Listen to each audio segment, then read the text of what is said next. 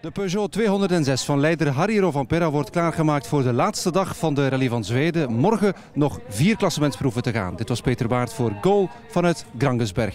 Richard, congratulations. The way you set the fastest time on the last stage, that shows incredible confidence in yourself and in the car. Well, I didn't have much choice because Marcus had done quite a good time at the stage before and he was on the right tyre for that condition. The last stage was terrible conditions, so I just had to drive like normal. Carlos, terrible conditions, the worst you have ever seen here? Yes, I think so. I think I've never seen Portugal in these conditions. It's not very normal that it has been raining now for months and keep raining, so it's going to be quite tricky. Is it difficult to find a good setup? I think so. I think it's going to be a balance between not too soft because it's also quite rough, so it's not so easy. On voit tous les pneus Michelin ici, les larges, les étroits au milieu. Qu'est-ce que tu vas choisir?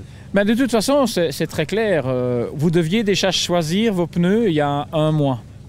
Vous devez présenter ça à la FIA. Donc nous, on a choisi 2 pneus. Marcus, you did a bit of a hard shakedown? Yes, I try the suspension, how hard they are and how... small mistake. What happened? No, we hit those tree stump or something, and no, that's it. Tell me the conditions now on the shakedown. Are they the good conditions for the rally? The surface? It is maybe better than it is. It's on stages. It is. This road seems to be quite good, but of course it's raining again, and it makes it more soft. Colin, terrible conditions over here. Is the worst you have ever seen here? Yeah, it's the worst for here. Normally it's quite good in Portugal, but the conditions are more like safari at the moment. Everybody is struggling with setup. You too? Not struggling. No, we have the setup is good, but you know, it's just the conditions that are terrible. The first time with the Pirelli in these conditions?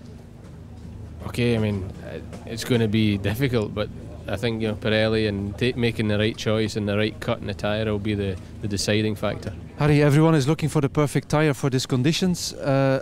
You used the very small Michelin. Yes, I try now in narrow muddy tires, and we will see how's this going. Is this best for the grip? Some parts, yes, but when it's a hard surface, that is not so best.